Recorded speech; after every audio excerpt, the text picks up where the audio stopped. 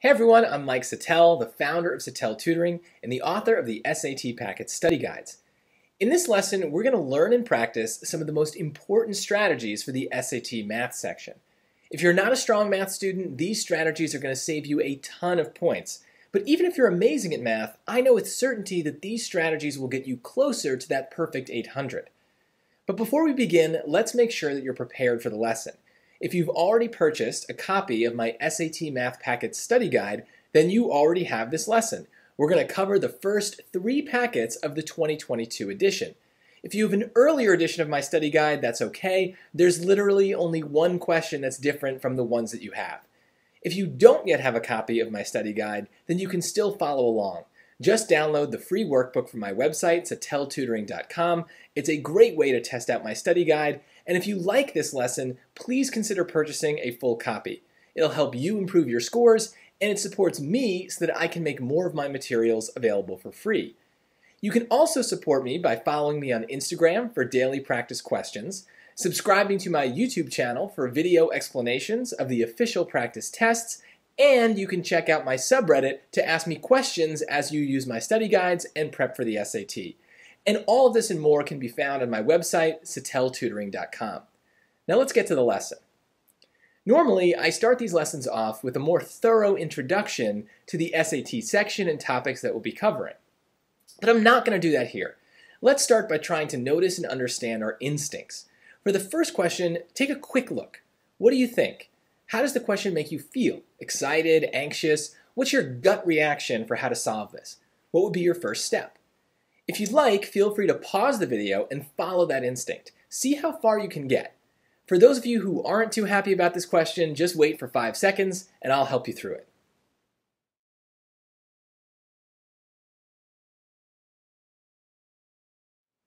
Okay, so this is some pretty standard advanced algebra. It's the kind of equation that we might see in Algebra 2 or pre-calculus. If you're starting your SAT prep early, you might not have gotten to this yet in school, but you will. I'm not going to teach and explain every single algebra step here, so just follow along as best you can, and if a step confuses you, that's okay. For now, just trust me, the confusion is kind of the point. And for those of you who have seen stuff like this before, you probably just dove right in and started solving the equation. Great. First, add 7 to both sides to move it away from the radical.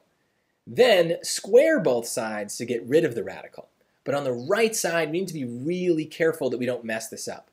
First of all, we should put some parentheses here to make it clear that we're not just squaring the 2. We're squaring the entire term, x minus 2. Even if we do that, though, there's still a chance that we make a mistake. We can't just distribute this square to both parts and get x squared minus 4. We need to remember that x minus 2 squared means x minus 2 times x minus 2. We have to FOIL this out to get a more complicated quadratic. X squared minus 4x plus 4.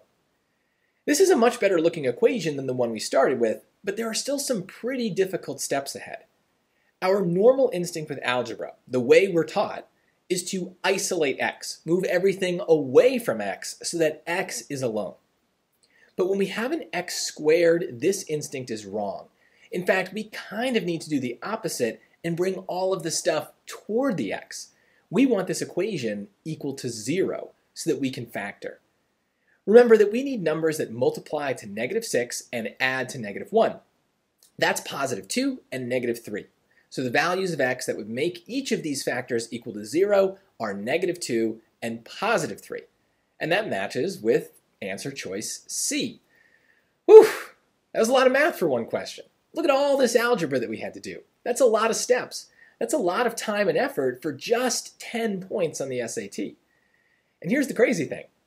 We didn't even earn the 10 points. This is not the right answer. Choice C is wrong. Now, I want to be very clear. All of this algebra is correct. There were a lot of steps, and many of them were very difficult, and we could have very easily made a mistake somewhere along the way that we might not have noticed. But that's not what happened. If your math teacher did this exact question on the board in school, he or she would get the exact same answers that we did. X equals -2 and x equals 3. But we forgot something.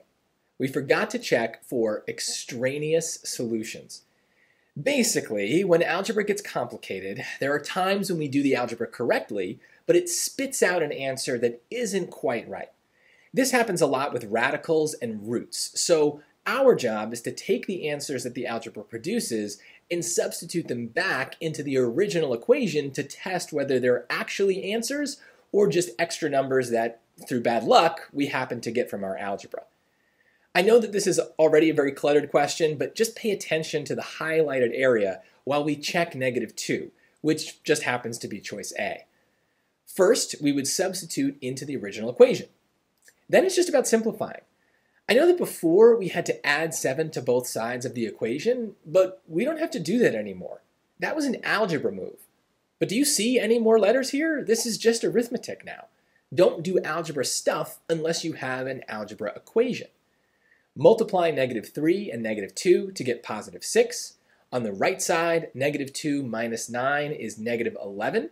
Then we can do 10 plus 6 to get 16. The square root of 16 is 4. And does 4 minus 7 equal -11? No, -3 and -11 are different numbers. This right here is proof that -2 is not a valid solution to this equation. -2 was extraneous. That means that we can cross off every answer choice that contains -2. And look, there's only one left. We don't even need to test +3. Choice B has to be correct. So this last step was easy, but most people forget to do it because usually when we get x equals something in math, that's the signal that the question is over, that math has been accomplished. The SAT knows this. They know that you're going to forget to check for extraneous solutions. And that's why choice C is an answer. It's a deliberate trap. Look at the clock right now on this video. How long have we spent on this one question? It's insane. And I promise that the rest of this lesson will be a much faster pace, but I really wanted to make a very important point here right in the beginning. Algebra sucks. This is a huge pain. On the SAT, we need to avoid algebra. Avoid this as much as we can. And the solution was right on the top of this page all along. Guess and check. It's not a new strategy. You learned how to guess and check when you were young, but I bet you don't use it in school very often. Your teacher wants you to solve questions algebraically to show your work. But now for the SAT, guess and check is back and it's better than ever. Let's wipe this question clean for a second. How would guess and check work here? Well, the entire reason that we use algebra is that most math questions that we see in school are not multiple choice. If we didn't have answer choices, we would have to solve algebraically because x can literally be any number in the universe. Algebra gives us a system to narrow that infinite list down and ultimately to get some answers.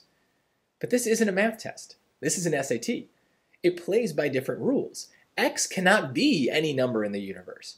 We have a limited list of answers to start with. X can only be some combination of -2, +3, and -9. So instead of solving for x, which we just saw is long and complicated, we can instead test the values of x that we're given. We guess a number from the choices, and then we check to see if it works. And we kind of did that anyway as part of our algebra solution. But this time we've skipped all of the other hard work that came before it.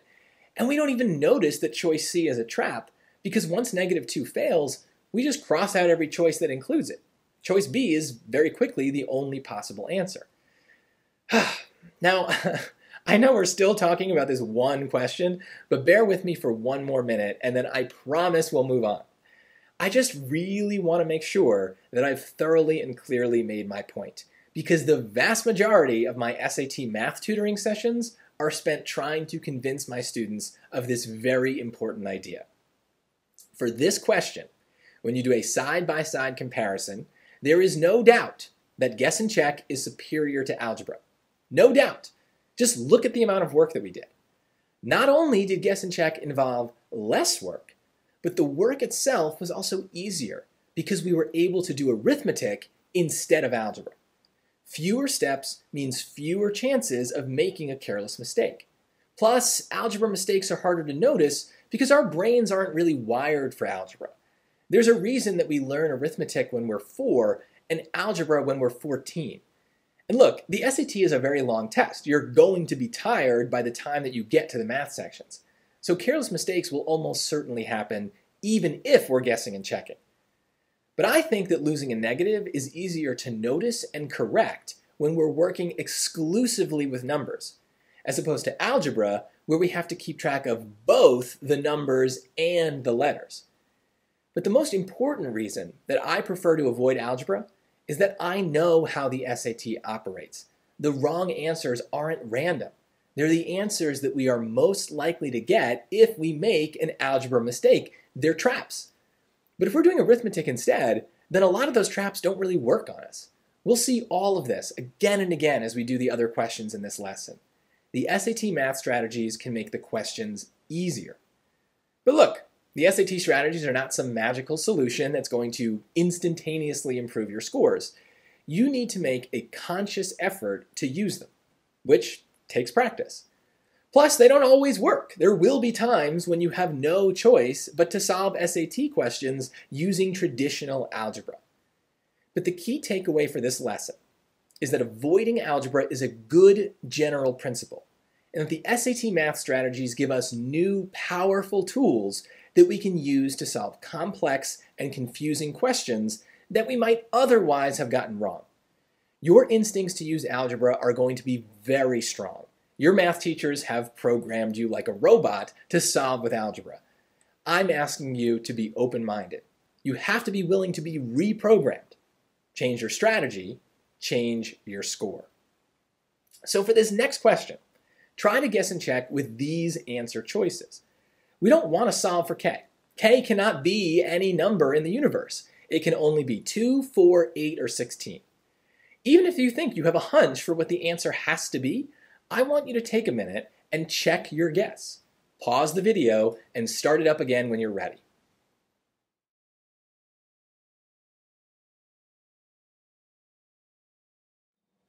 When you're coming up with that first guess, it's okay to just start with whatever answer jumps out.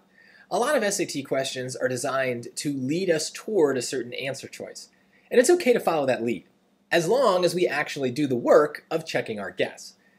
In this case, choice A seems like it might be right, since half of 8 is 4, and then splitting it up even further would mean trying 2. Guess and check by replacing the k's with 2's. We probably knew from the start that this question was testing foiling and factoring, which are related operations, kind of like multiplication and division. But guess and check lets us do this question in reverse. Instead of factoring the first expression, we can FOIL the second expression. This is definitely an improvement since foiling is easier than factoring, especially when we have that 1/2 in the beginning, which kind of makes me nervous. We can leave it aside for a second and just do the foiling. We get x squared minus 2x plus 2x minus 4. The middle terms cancel out, and we are left with x squared minus 4, which you might recognize as difference of two squares or dots factoring. But don't forget about the 1/2, which now gets distributed to both parts, and that makes the problem obvious. 1/2 of 4 is 2, not 8. We foiled, but we didn't get the expression that we were supposed to. This may seem like we did a lot of work for nothing, but you can't think like that. We may not have gotten the correct answer, but everything we did helped us understand this question better. Our process was correct. Now we just guess a new choice and do the exact same steps. It's robotic in a good way. I just moved down the line to choice B and notice that my work is identical except for the new numbers. I plugged in for K. And this time when I distribute the 1/2, I get exactly what I was looking for. That's it. I'm done. No need to check the remaining answers since we've already proven that choice B works. Could you have solved this with traditional algebra? Sure. But most people who get it wrong pick choice A because they fall for the trap that the SAT set with the 1/2.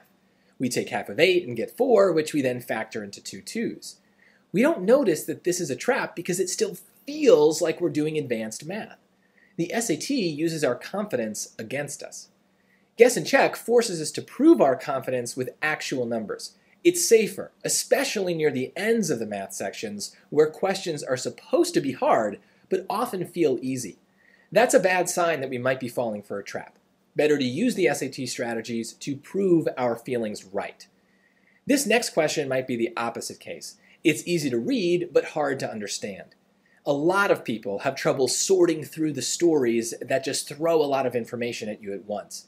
Guess and check, once again, lets us reverse the way we think about the question. We can start with the answer choices, which are much easier to understand than the question. I'd guess choice B first, because it's in the middle. And if I'm wrong, I can adjust by moving toward a bigger or smaller number. But guessing choice B gives us a clear starting point. What would it mean if we had 4 cars that sat 7 people each? Try to work backwards from that information and see if you can prove the correct answer.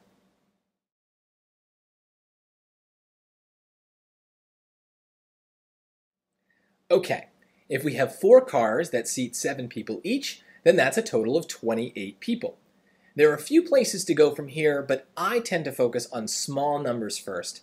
I see that there are 9 cars total. If 4 of them are already accounted for, then there must be 5 remaining that each seat 5 people. That's another 25 people. But if we add up all the people, we only have 53, which isn't enough. The question tells us that there are supposed to be 55.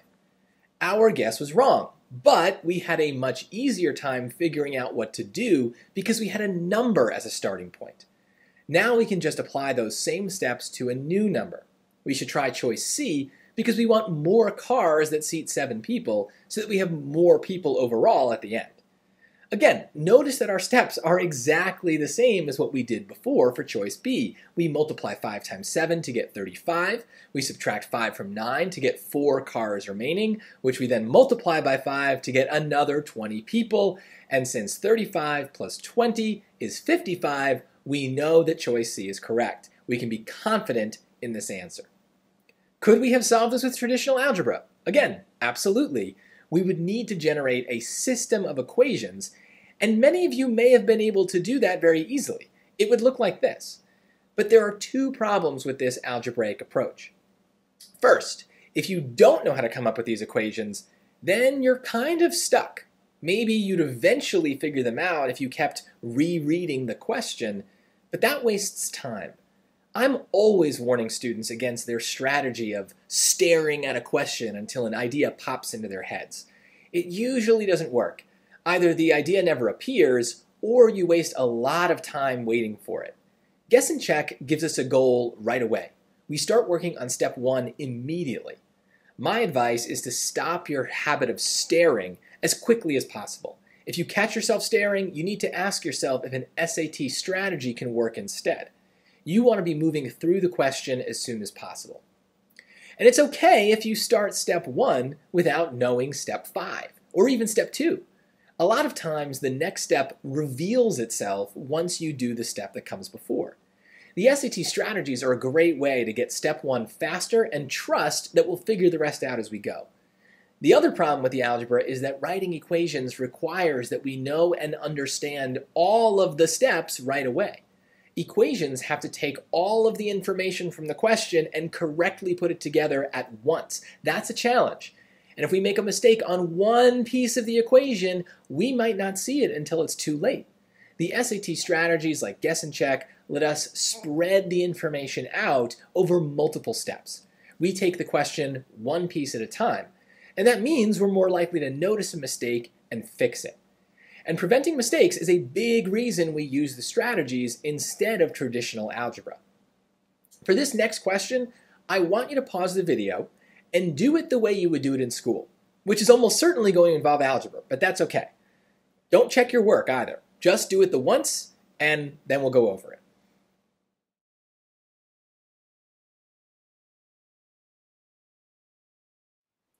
Okay, hopefully the algebra wasn't too hard.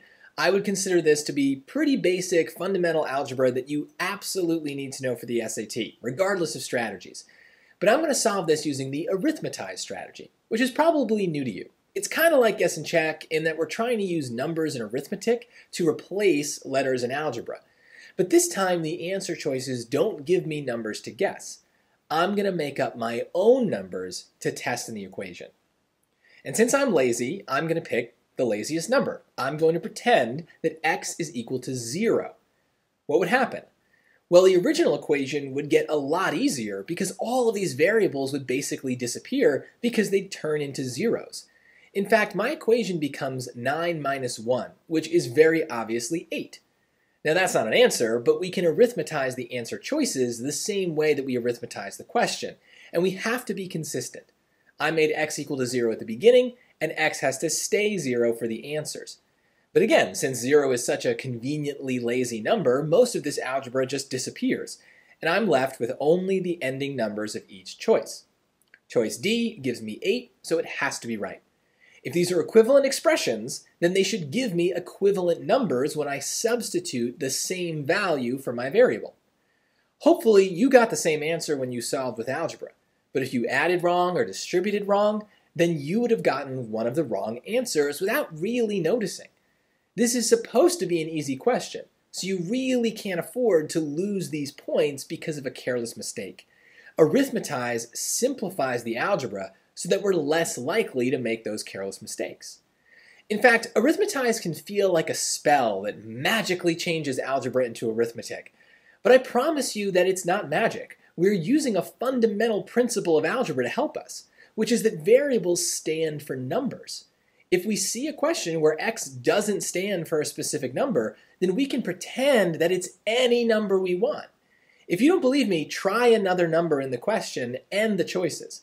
I promise that you'll still get choice D. Here's another question that could be solved with algebra, but look at those answer choices. They're almost identical except for the pluses and minuses. If I lose one negative while doing algebra, I'm going to get this question wrong, and I don't think it's worth the risk. Try arithmetizing instead. Again, pick the laziest number and make it equal to 0.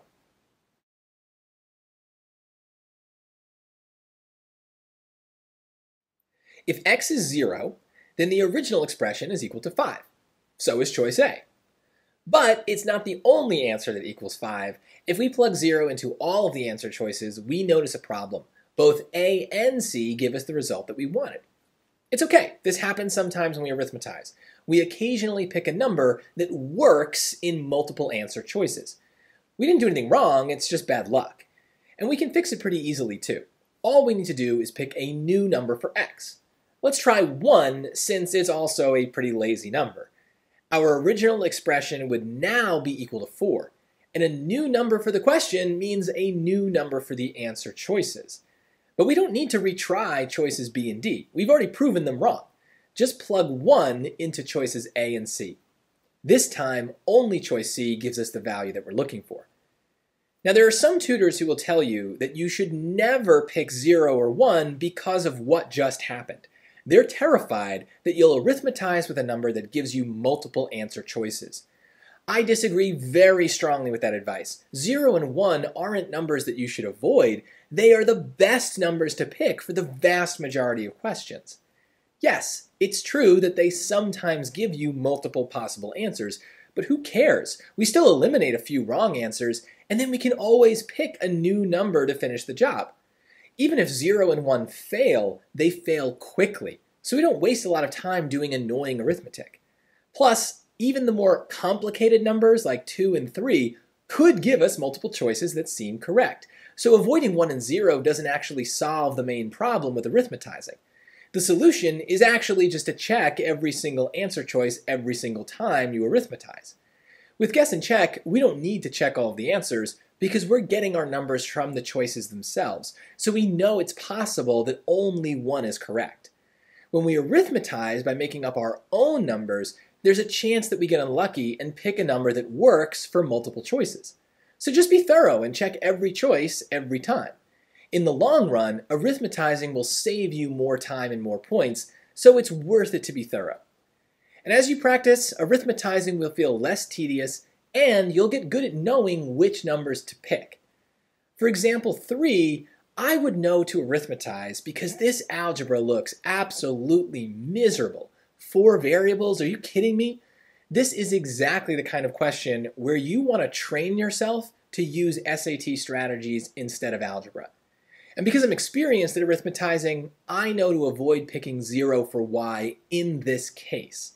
When I skim the answer choices, I notice that the y term is changing.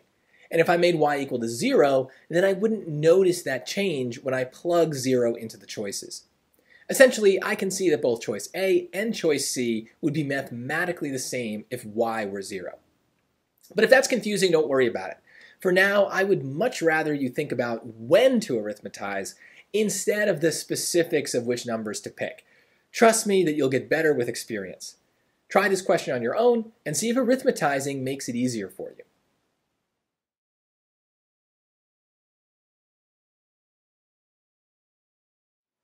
I ended up picking 1 for x and 2 for y. You may have different numbers, but it shouldn't matter. That's the best thing about arithmetizing. The numbers we pick shouldn't really matter that much, so we can do whatever we think is easiest. The important thing here is that I did not make up random numbers for a or b. Those values are part of the given equations, so I solve for a and b based on the random numbers that I picked for x and y. Since there are so many letters and numbers flying around, we need to make sure that we stay organized so that we don't substitute the wrong number accidentally. Since a is 5 and b is 2, the value of 2a plus 4b would come out to 18. Substituting 1 in for x and 2 in for y in the answer choices, I see that only choice B also gives me 18. And that's it. This would have been one of the hardest questions on a no calculator SAT section, and we just got it right very quickly by doing what? A little addition and multiplication? The actual algebra way to solve this involves substitution and complex factoring. There is no way that that is easier than what we just did. The main problem with Arithmetize, or any of the SAT math strategies, is that people just don't remember to use them. Your algebra instincts are so strong that you can't help yourself. Your teachers have programmed you very well. When you see variables and equations, you just start solving before you even consider that there might be another way. Luckily, we can take advantage of some of those robotic tendencies by reprogramming ourselves for the SAT. This final strategy is my favorite because it's very robotic. Plug points into equations. If you have a question that gives you points and equations, plug the points into the equations. This works for so many different topics, and it doesn't really require much thought. If you see points, if you see equations, plug the points into the equations. For this question, we get lots of points in the chart and lots of equations in the choices. It looks crazy, like it's going to be really hard, but it's really not. My advice is to pick the laziest point so that you can do the easiest math. But make sure that you check every single choice.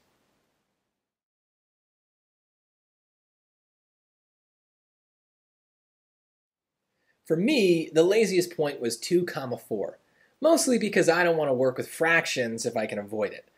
I plug the 2 in for x and simplify, and hope that I get 4 as the result, or the f of x.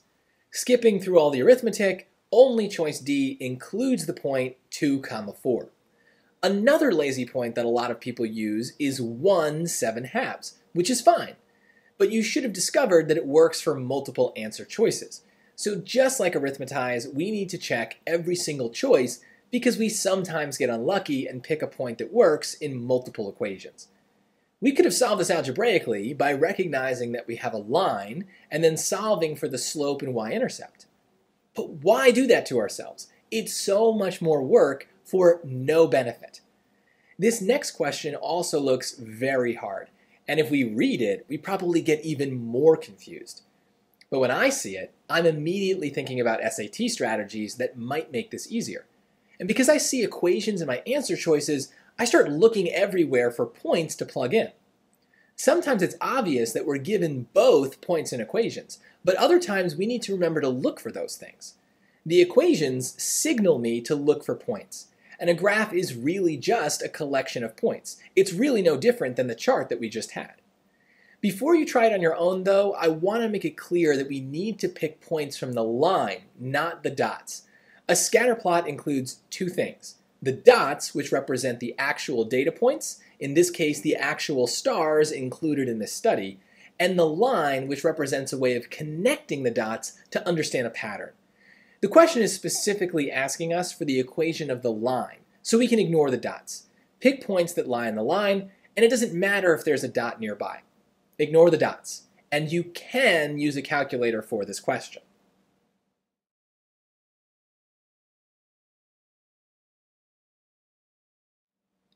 I picked the point 3, 4.2, mostly because I'd rather not deal with decimals twice if possible. Plugging 3 into m in choice A, I get 4.1625. That's not quite 4.2, but it's pretty close, and this is going to happen when we're estimating our points from a graph. We eyeball it as best we can and get comfortable with a bit of rounding. Now we can't just pick choice A, but we definitely shouldn't rule it out. Let's see if we find anything closer. Skipping all the arithmetic, we see that choice A is by far the best, and now we are justified in picking it. And that's it, we're done with this question. And notice that we didn't solve this question with some abstract theory or formula. We simply tested the answers that we were given, and only one of them made sense. You need to let go of this misconception that the best solution to every question is whatever your math textbook would tell you to do. This is not a math test. This is an SAT. Your job is not to solve everything in a way that would make your math teacher happy. Your job is to get the points in whatever way works. We just learned 3 new strategies that work really well on the SAT. They might not work in your math class, but they work on the SAT. Plug points into equations is self-explanatory. If you have points and you have equations, plug the points into the equations. Guess and check probably isn't a new strategy, but it is very effective at stripping away the confusion of a question and letting you focus on one piece at a time. It's great for the SAT because most questions limit your possible answers, so we can simply test those possibilities. Arithmetize might seem new, but it works because of the same algebra rules that you learn in school. But unlike guess and check, we pick our own numbers to help us understand what's going on inside of an equation. Even though I talked about these 3 tools as individual strategies, they are very similar to each other. The lines between them are blurry. And that's because they all operate under the same principle. Avoid algebra so that you can do arithmetic. Algebra is confusing. Algebra is prone to mistakes. Arithmetic is intuitive. Arithmetic is easier to organize. Whenever you look at a math question and feel that moment of confusion, of panic, of frustration, of exasperation, that's your brain telling you that maybe you should try one of these new strategies. It might not work. The strategies are not perfect. They don't guarantee right answers. But they are new tools that you need to practice using. And the more that you use them, the more effective they'll become. You'll learn what kinds of questions they work best on, what kinds of numbers to pick. And along the way, I think you'll find that you'll fall for fewer traps and, yes, earn more points. Go try a practice math section, especially the no calculator section. Don't time yourself. Just look for opportunities to use these new strategies. If you need more help with the math sections, I encourage you to purchase a full copy of my SAT Math Packets study guide. I review all of the topics that are tested on the exam, and I always emphasize the SAT-specific strategies. My explanations tell you when a strategy is more efficient than doing things the traditional way. And I think that this is a big difference between my study guides and pretty much everything else that's out there. Most SAT math books are merely reteaching you the same material that you learned in school. And if you didn't learn it the first time in school, I very much doubt that a textbook that you read on your own as you cram for an SAT is going to make it click. Change your strategy, change your score. My Math Packets guide will help you do just that. And I've also written a study guide for the reading and writing sections, which also emphasizes new ways of approaching the questions. Go to seteletutoring.com to purchase my study guides in paperback and ebook formats, and to take advantage of lots of other free SAT prep resources. If you found this lesson helpful, you can do me a favor by please subscribing to my YouTube channel. It really does help me out. I'm Mike Settele. Thanks for watching, and I hope you learned something.